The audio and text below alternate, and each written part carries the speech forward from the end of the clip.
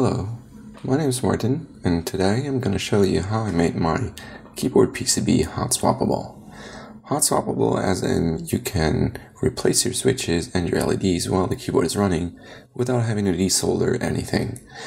That means different layouts, different switches, plates, LEDs.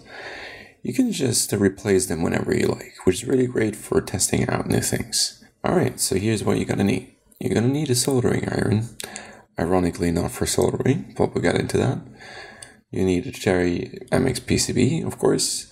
And then you need those little tiny Holtite sockets, which I'm going to talk about in a second.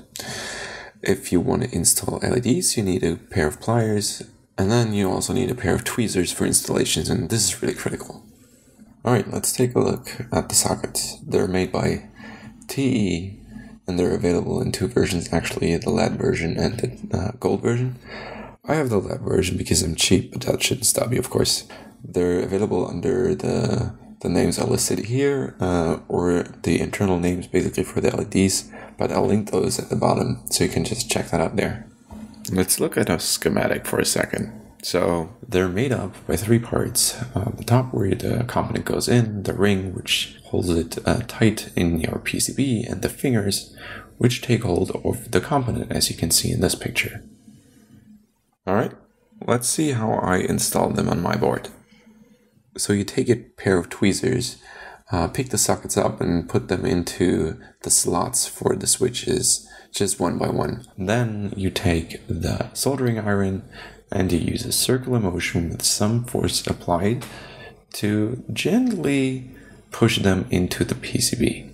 If you were to go by TE's book, you would install them using a special tool, but I don't have that and I don't intend to get it just for that reason. I just use a method explained to me by Geek member E3, and that's basically using a soldering iron. There are other people I've seen on Reddit who press them in just as is. They didn't explain how to do it, but I think the method with the soldering iron is actually very good and it's very easy.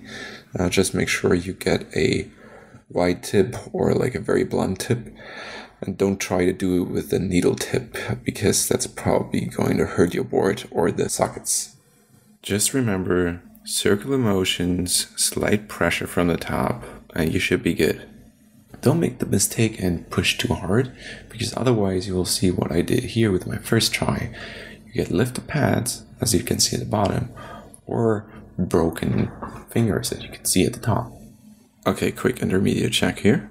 So as you can see, they don't really sit very flush, but I think that's actually due to the wind keyless PCB, which has really tight holes for the switches. Yeah, they still work fine. The switches hold really well.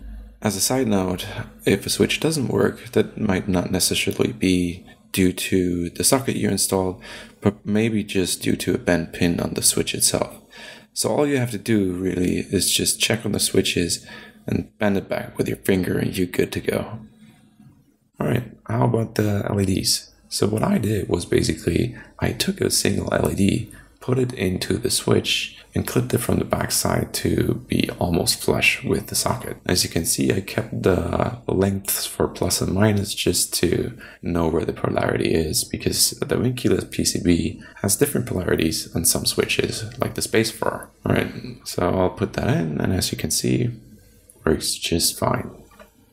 So here I assembled the full board, and I'll just try to pull one of the keys out with this standard keycap puller. And as you can see, the switch doesn't really move, only the cap moves, and it detaches just fine. In conclusion, so I have this board for a month now, and I swapped the switches maybe 3 or 4 times, and I didn't have any problems so far with it. They still stick fine, they fire, the LEDs work fine, and I mean there is no soldering required at all.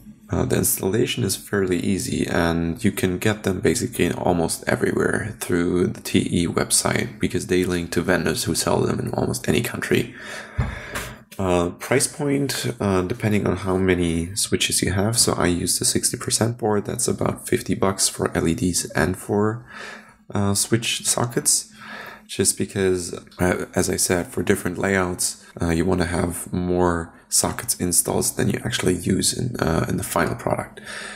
Anyhow, so that's about 50 bucks for a 60% board. That means 130 sockets for the switches and 130 for the LEDs. I guess if you have a full-size board, that will cost you a bit more. I guess maybe 70 bucks, maybe. So yeah, just try them out on your own. I listed all the links that you need at the bottom, and I hope you enjoy it. Thanks. Bye-bye.